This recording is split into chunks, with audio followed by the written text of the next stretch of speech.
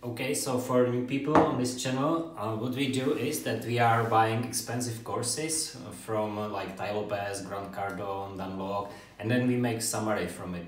So you don't need to spend like hundreds of dollars, and you don't need to spend time, because often like just this course from Tai Lopez, how to turn your social media into a business, which is good idea.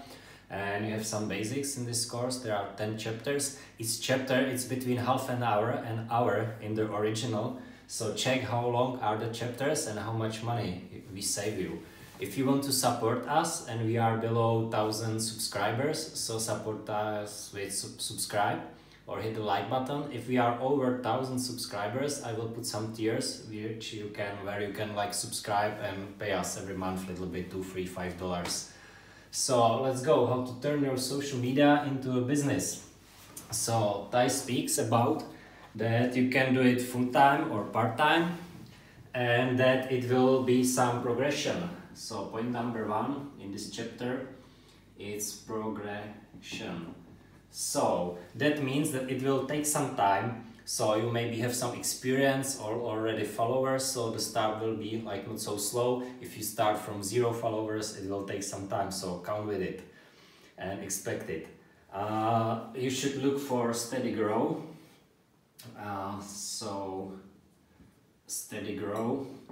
That means you should aim for every day 1,000 followers, you know, to gain, or 100 or 10,000. But you should not aim for like, you know, 500 followers then 0, you know, so you should be steady. And you should be storyteller. Tai is amazing storyteller, and it's what drives, you know, people now, telling the stories, not just data. And you should focus on vlogging. Because why vlogging? Because stories are the best as video, you know, so best way to tell story, vlogging, basically. Now we will check 7 social media platforms.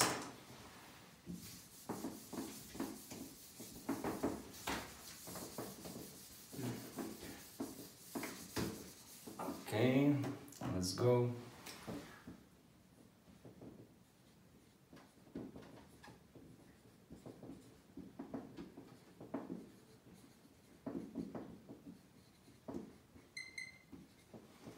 Seven social media platforms. So first, it's Instagram.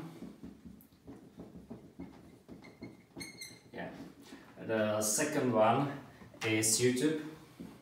I will write them, and then I will explain what I said about them. You know. Then third is Snapchat.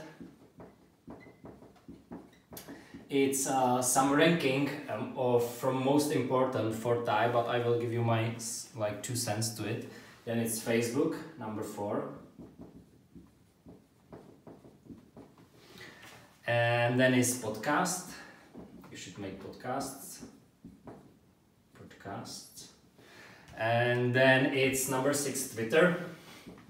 And it was funny because in most of the videos Tai just improvised. And number 7, he didn't mention like live streams.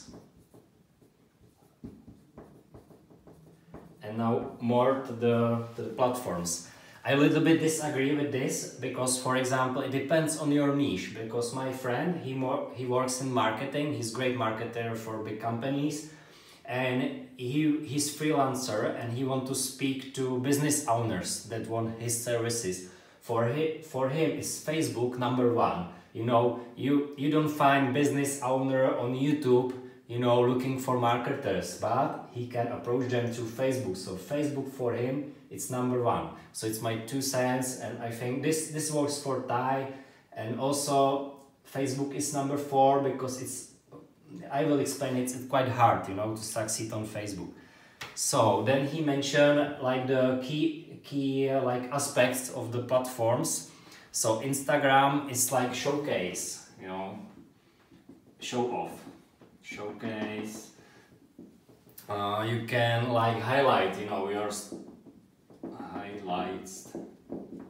You can highlight your life, you know, pictures, short videos. YouTube is good for long videos, you you know, long video. Like 5 hours videos. Before it was, now it's also on Facebook, you know, you can make it. But basically YouTube, people are used to long videos. Snapchat is like new TV for him. It means like now we have videos even on Instagram and such, but he mentioned that on Instagram people just click and go to the next video. On Snapchat is a little bit harder, you know, you will get to different when you already start to watch the video. It's harder to click like away. Then Facebook, he mentioned like it's like all mix. Why is number 4? It's because it's like hard. For example, my friend, he sucks kind of on YouTube, sorry, Philip, but he's perfect in organic Facebook. He is the master, you know. So it's like all mix, and on Facebook, it's the best ad platform. Okay, you can put ads everywhere, but Facebook, and this I agree, Facebook is the best ad platform in targeting, in data, in algorithms. It's really best, and it's number 4 because it's hard. Podcast is like new radio, and it's like hands-free and eye-free. What does it mean? It's people use it while they're driving, while they are in the gym, they can listen to your podcasts. And Twitter, it's like chatter, trash, news and fun. It's chatter, news, fun. This is the characteristic for the platform. And live streams, basically you can interact everywhere, like through chat and such, but in live stream you can the best interact with your audience. And then he mentioned one wild card. I'm not sure if it's visible. I will check.